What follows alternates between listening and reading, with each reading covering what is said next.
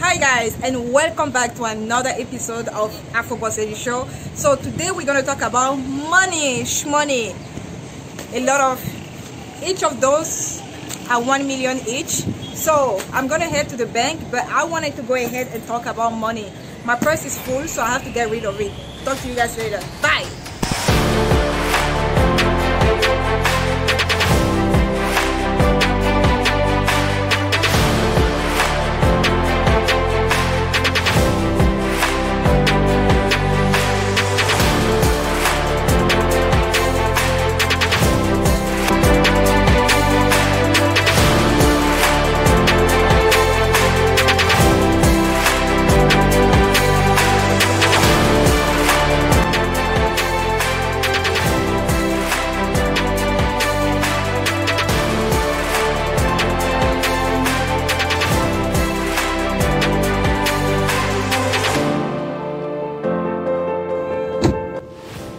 So we're going to talk about money just because many people have inquired a lot more about how do you consistently make profit in your businesses within the first 5 years. So that's going to be the conversation. Let me just turn off the AC because it's making some noise. So basically, you're not going to be able to build a multi-million-dollar empire right away. Within the first 5 years is really when you're testing your business, you're testing your strategies, and you're really trying to get to know your clients more, and really ways for you to market your products or services better. So let me talk a little bit about my personal experience, how I've been able to save money, how I've been able to invest my money into my businesses.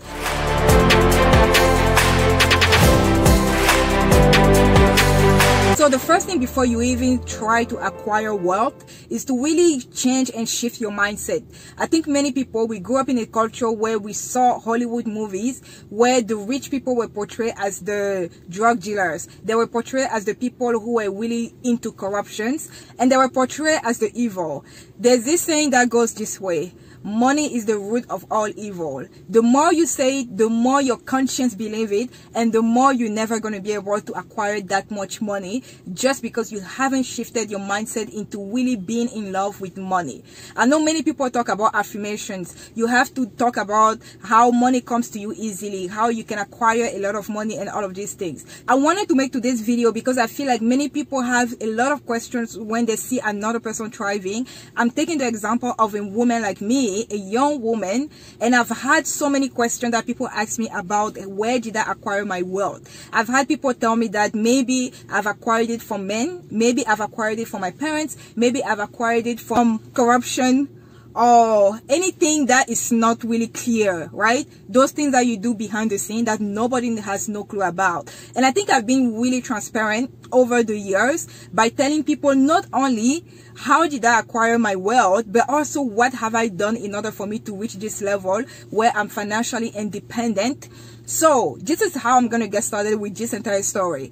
I'm somebody who didn't like school, but I ended up going to school because I didn't know what else I was talented in. I didn't believe in myself, and I didn't know exactly what I wanted to do in my life. So having African parents, Cameroonian parents, have allowed me to just follow the road of going to school, because what else do African parents want? They just want their children to go to school. So I forced myself to go to school because that was the getaway. That was really the key for me to acquiring financial literacy and also financial freedom. Okay, so you guys already know, but I have a bachelor in accounting and I have an MBA, and I've been able, through my career of almost 9 years working for corporate America, I've been able to hold certain positions that also allowed me to have some type of financial independence. Okay, so now how did I acquire the things that I have today, and how did I even go about building my first business?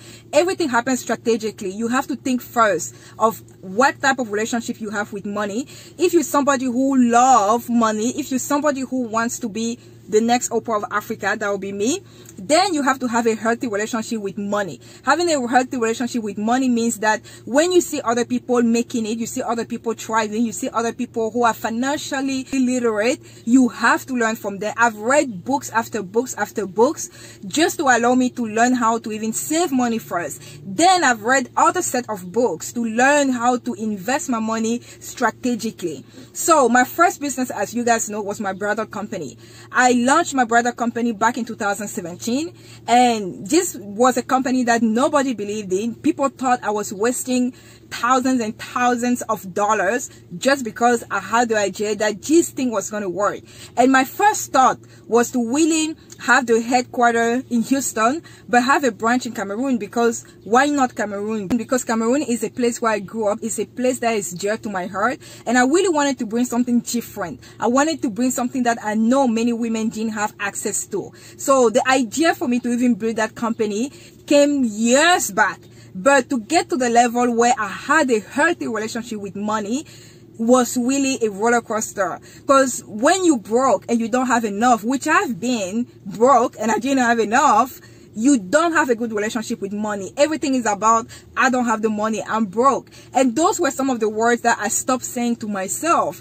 Every time people will say, can you afford this thing? I will tell them right now, I have the money, but my bank account is not aware of it. That was a way for me to just get into the habit of not saying I don't have the money. So I got used to saying I have the money, but my bank account just doesn't know it yet. I've been able to acquire money in a way that I never expected. I mean, never expected. I remember my first business, I gave everything. I mean, when I say I gave everything, I spent about 25 to 26,000 just the first couple of months of me launching my business, and I ended up paying even more when it was time for me to find a physical location in Cameroon. So that being said, if you had asked me years back, are you going to be able to even raise $20,000 or save $20,000? I was going to tell you no, because I've never physically seen $20,000.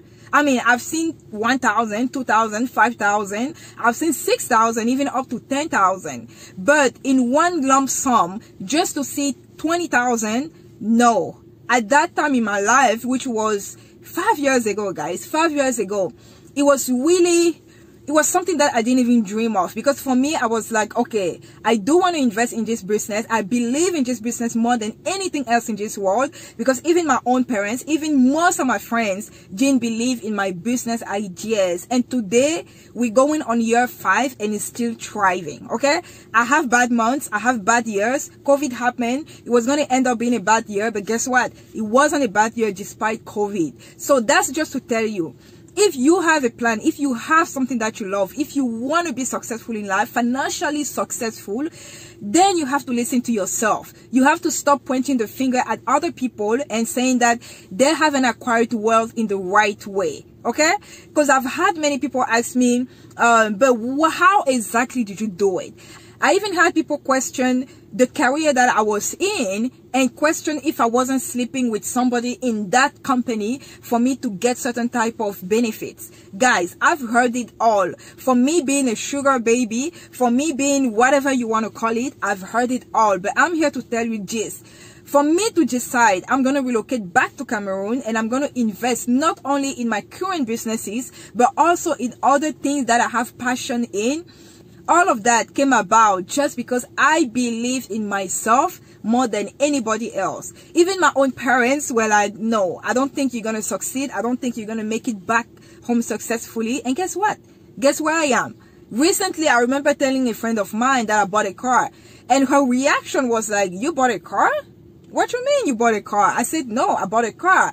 Then she went ahead and told me that, but you were already driving a car. I said, yes, I know, but I wanted to buy a brand new car. I mean, this is not brand new car, guys. You guys already watched the video where I'm saying that this is a used car, but I just wanted to tell her that I finally bought the car that I wanted.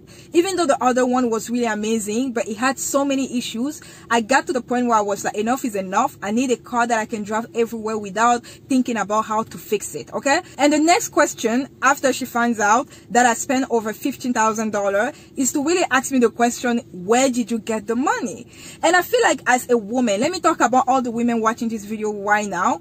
I feel like we constantly have to justify how we getting the money that we have. I had workers of mine, employees of mine, think that the money is coming from my husband's bank account. I don't have a husband, so that's already out of the picture. But it's just this constant reminder that you cannot possibly have this much money. You cannot possibly acquire this much money. And I've also had people, friends of mine, who went through the same road of going to school. We had almost the same degrees. We went almost to the same universities back in the US. And many of them are looking at me, and up to today, they're still asking me the same question of, how did you get the money? Which at some point I had to stop telling people how I got the money, because it's really all about planning accordingly. I've been somebody who can live on a really tiny budget and nobody will ever know. I was the person that when I knew I was going to invest into my businesses, guess what I did? I stopped going out, stopped going to the club. I basically isolated myself from socializing with people, because I knew that socializing with people meant spending more money. So that was already something that I knew I wasn't going to be spending money on. People talk about fashion. I'm a woman. I like fashion. I like to dress up. I like my hair to be done all the time. Many people don't know this, but I do my hair on my own. I do my hair by myself. I used to be a hairstylist back in the days in my college years. I was a hairstylist. So I've learned how to do my own hair, whether it's weave, whether it's braids, everything you can think of, I do it myself. Every hairstyle you see on my head is probably me. Except if I change the color of my natural hair, then it's probably not me. But I'm just telling you, I've had to learn how to do things alone, how to do things by myself, just because I did not want to spend more money. One thing that people don't know is that this trendy fashion of like buying Chanel purses, buying Gucci, buying all of these things, I'm not a fan of it. I can have it. I have Prada purses, I have Chloe purses, but guess what? Those are some staple items. I probably have about 4 high luxury purses in my entire closet, but I have about 15 purses. I consider Guess and something like Michael Kors a really nice quality purse. And I know many people, many of the girls and the people that I know, the women that I know, will rather spend money on buying Chanel purses than investing that money into a business. I consider luxury being the food that I eat, the way I live my life on purpose and peacefully. I consider luxury the relationship I have with my family and best friends. That's what for me is luxury. And I know many people have different opinions. Not everybody wants to build empires. Not everybody wants to build businesses, but that's me, right? So because I have that goal and because I want to be that person who is making millions of dollars, guess what? I don't need the Chanel purses and I don't need all of these things. And I also don't mind being the person that will be wearing Guess shoes when other women are wearing red bottoms. I don't mind being the person that will be wearing a Michael Kors purse when other women are going to be wearing Chanel purses. Guess what matters to me? What matters to me is to be able to create generational wealth, not only for myself, for my future children, and also for my community. I want to be able to be in a position where I have so much money. And let me tell you this, because I know many women are running away from talking about money. They're running away from loving money. Because a woman who owns it, a woman who says, I love money and I want to make money and I go for money and I want to build the biggest company on earth. Many people get intimidated by that woman. Guess what? I'm that woman, and you can be intimidated all you want. It wouldn't mean nothing to me, okay? As long as I'm able to achieve my goals, and by enabling myself, I'm also enabling other people in achieving their own goals. I'm in a position where I'm creating jobs, and I'm not going to feel bad for it. I'm in a position where I can afford some high luxury travel somewhere in China, somewhere in...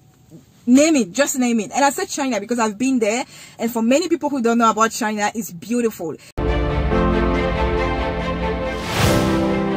At some point I wanted to be able to do a series on money, and then I was like, okay, there are so many voices in my head that are saying that who are you to talk about money when you are not a multi-millionaire in dollar? Who are you to talk about money when you are not living in a mansion? Who are you to talk about money when you are not driving luxurious cars? But guess what? I'm still going to talk about money, because for the people looking at me, for the people watching me, following me, I want them to fall in love with money. I want them to have a good relationship with money. And I want them to understand that loving money and wanting to be successful is okay. It is okay. Don't think about what the naysayers are going to say, because guess what? There are many people talking on my behalf, talking about how I don't have that money, how I'm not able to acquire that money, how they don't know how I'm getting that money. Who cares? Not about how hard you work, If you want money, solve problems. If it solves a problem, money will be thrown at it. If it's $1 million problem, then the solution will make you millions. If it's $1 billion problem, then the solution will make you billions. There are many sacrifices that you're going to have to accept, because guess what? You don't get rich by being comfortable. You get rich by being uncomfortable. And being uncomfortable means that you're going to be eating dirt before you start eating, I don't know, caviar. You're going to be walking by foot before you get a car. You're going to be taking the bus before you can say, I'm going to hop on a plane. Because guess what? All of us, including me, have been walking by foot, have been taking buses, taking trains, and doing everything, the hustle lifestyle. My hustle lifestyle started my first year in university. I was a hairstylist. I was a night security supervisor on campus. And at some point, I became a healthcare assistant in retirement home and people with disability. And during the summer, I was a summer camp. I worked 2 to 3 jobs at a time just for me to be able to pay my bills and allow me to have some type of saving while going to school full time. So before somebody hop on here and say, oh no, she doesn't have that money, she's getting it somewhere else, I want to tell you, I'm sorry. I'm sorry you feel this way, because this is exactly how you're never going to have that money. Thinking that all these people having the money are having it the wrong way. That's why you still don't have a good relationship with money. That's why you yourself don't have enough of that money. So start loving money, start appreciating money, and start learning from the people who actually have the money, and they can show you step by step what they've been doing to acquire this money. I have 3 companies today: YGL Consulting Co., YGL Wedding, and BOSQUET. And guess what? I have invested my money into those companies. I had strategized how I was going to obtain clients, how I was going to market my products and services. And I'm here today to tell you, I am happy. There's still a long way for me to get. There's still a long road for me to reach. Guess what? But I'm there on the road, because I'm going to make it there and I'm going to get there. And I want all of us to get there. So start thinking today, how can I shift my mindset into really accepting money into my life, to really allowing myself to attract more money in my life. It's going to be hard. It's going to be tough. But at the end of the day, we're going to pull through. So I want you to think like that. I want you to have millions and millions of dollars that you're going to be dropping at the bank, that you're going to be closing deals. I want you, just today, I went to the bank with about 12 million francs CFA, not dollar, francs CFA. And guess what? I was happy. I was happy because those are revenues that I earned in 1 month. So let me tell you that it's possible. It is possible for you to get there. So don't let other people tell you otherwise, okay? So I hope this video was really helpful. I know there are many things. There are so many layers on how people can teach you how to gain money, how to earn money, how to build generational wealth and acquire financial literacy. But I'm here to tell you that it is possible, okay? It's already late and I'm gonna go home because I'm exhausted. So I'll talk to you guys later. Don't forget to like and subscribe and let me know what you think. Do you actually love money? Okay, bye. Hey guys, this is a giveaway to give back to the community. You can enter now to win a prize by liking, subscribing to my channel, and sharing this video. A winner will be selected each week and we earn a prize of $50 per week. So subscribe now and make sure you follow me on Instagram. Also, make sure to share this video with friends and close ones. Comment down below and let me know, what did you learn from this video? Results will be announced every Monday, so make sure to watch the vlog. Good luck! So this week there are 2 giveaway winners and both of them are gonna earn a prize of $50 each. So the first one is XT Queen 18 and Jacob. Thank you guys for watching. Thank you for always commenting on my videos. Please email me and let me know how I can forward you your $50 giveaway prize. On that note, I'll talk to you guys later. Bye bye.